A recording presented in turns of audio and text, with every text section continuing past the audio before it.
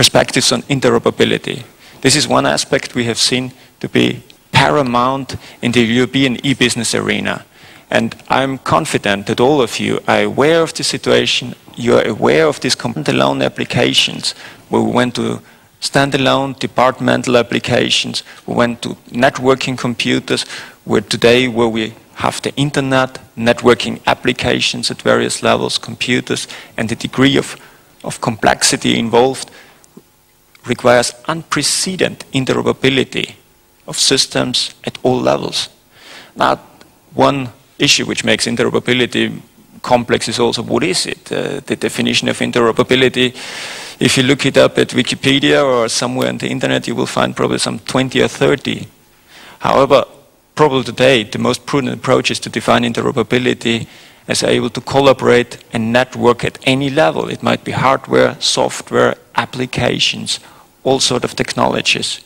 And it's like an elephant. Depending where you grab it, you might have different impressions. If you take it with the nose, you might have a different feeling. So again, interoperability is an issue which is probably not well defined. Everyone is aware of. But at the moment, the notion of how to define and solve it is not very, very well defined. The need for interoperability in enterprise networking is absolutely clear. I mean, I've just put here examples, but this is a typical, probably even an SME running systems at this rate of complexity. To make these elements first work, upgradable, to really bring synergies, that all the elements are in place is probably an impossible task, and many of the companies understand how difficult it is to create production environments, to create administrative environments which actually work and actually deliver the value they envisaged. And that's this is a result of a survey among chief information officers in Europe.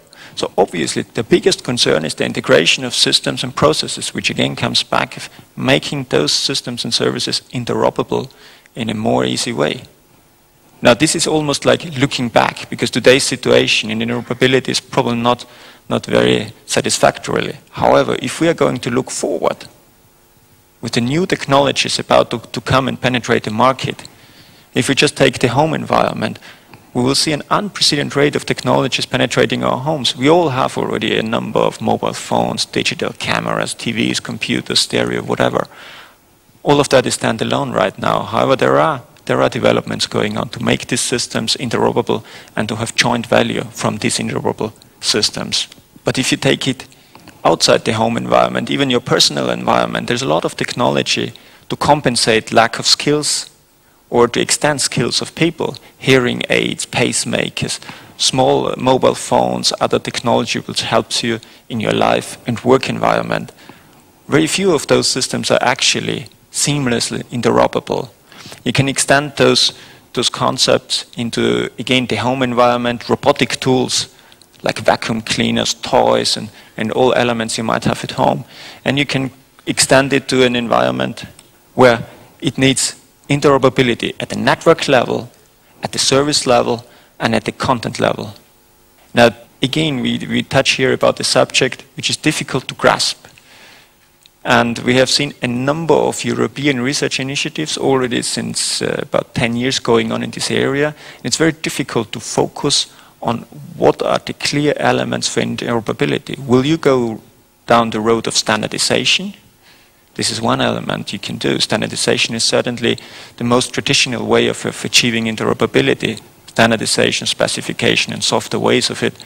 However, there might be more clever technologies needed to guarantee and deal in an implicit way with interoperability issues. And I'm taking here a practical example. If you take the company EADS manufacturing nice aircrafts, now they move from a concept stage, definition stage, prototyping, production, maintenance, delivery. These products fly all over the world. There is no exclusion. You will find it from pole to pole, wherever you go. The product life cycle of these products is about 50 years, from conception to support.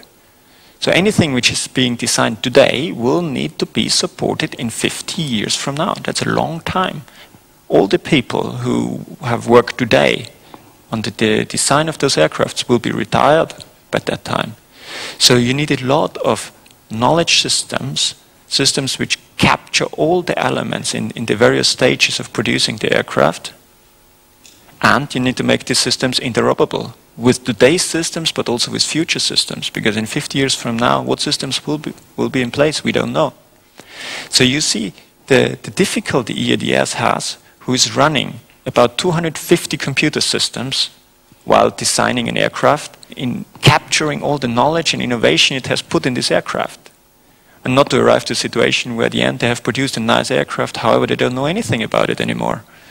So these issues are very, very paramount today in today's companies. And the success of products and services in the future lies largely on aspects like, are you able to retain the knowledge, exchange the knowledge, and make your systems interoperable that you can take benefit from the knowledge you have?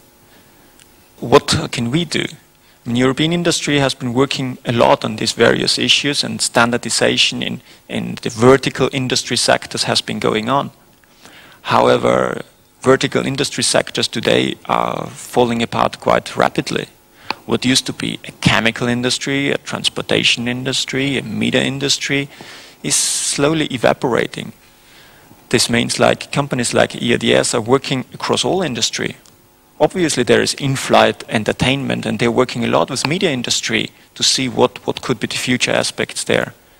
So standardization, what used to be on vertical industrial sectors, needs to break up into kind of European-wide global standardization mechanism to allow everyone to benefit and to reduce the complexity. Now, from the European Commission side, we had the opportunity with the research to support a number of research activities in this area. Now I'm going to show you the flagship projects supporting European interoperability research. At the same time, interoperability has been part of the policy activities we have going on. There is an European interoperability framework, and again it is recognized as part of the I-2010 initiative. Research in enterprise interoperability, and now I'm showing you a couple of projects, has been going on in the area of e-business, obviously. Now, 2 flagship projects have been identified. This is on the left side, the red area. There's Interop and Athena. Interop, a network of excellence federating European research institutions interested in interoperability issues. Athena, federating industry and research on industry and research organizations on interoperability issues. And there are two smaller projects, NoRest or TrustCom, who are applying interoperability into various concepts specifically. Now, we have been trying to support European interoperability research in this area. This is going on since a couple of years. And however, we're going to transport this interest also into the future. Interoperability being a requirement today, where we have to catch up issues which probably we haven't been tackling a few years ago, but also at the same time laying the foundation for a future where, like EADS in 50 years from now, we'll have an interoperability framework which actually delivers value. For the future, the European technology platform NESI, Networked European Software and System Initiative, will be one element where industry in itself will tackle interoperability issues.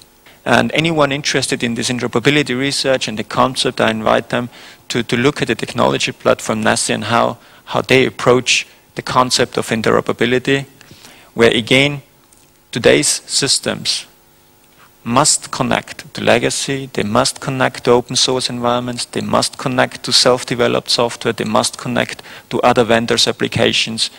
And these environments quickly create extremely complex interoperability requirements. And how to break down modules, how to connect them, how to make visible the issue is one of the major elements this technology platform is tackling. So finding better and new architecturing methodologies for a more flexible future IT system. NESI is certainly taking in view from the industry perspective. Most of the all the companies in the technology platform are private companies for the moment, and they clearly are looking on how to deliver value to public organizations, to private organizations. I would appreciate for you to see what this technology platform could deliver for public services, what this technology platform could deliver for private services, for the research environment. And they are looking clearly at the semantic web, ambient views, what they call ambient views on information, to model better the issues at hand and then to find solutions through this. In this plea for, it's like a plea, for more interoperability, for better systems, for taking in design stage a view for interoperability, the European Commission has recognized this is going to be increasingly relevant to anything we are doing with ICT technologies. Interoperability is not limited to software and systems, but it's clearly part of any sort and form of communication. So it's addressed in various areas of the research program, of today's research program and the future research program. And clearly in the future, interoperability, taken from the enterprise perspective, will be those flagship projects like Athena, like Interop, and also the technology platform NESSI. Thank you very much.